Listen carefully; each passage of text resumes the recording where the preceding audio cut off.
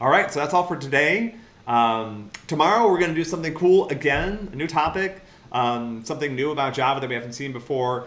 This is fun too. It's something that really kind of like will stretch your brain a little bit and get you thinking about data. So that'll be exciting. As a reminder, please fill out the ICES evaluations. I'll put another reminder in the lesson with the link to that. And as a reminder, we do have an incentive running. So if 90% of the students in the class complete the evaluation by, I think, like a week from Friday or something, everybody gets 1% extra credit. So pretty simple. Last time I checked, we are up to like 30% or something, so we have a long way to go.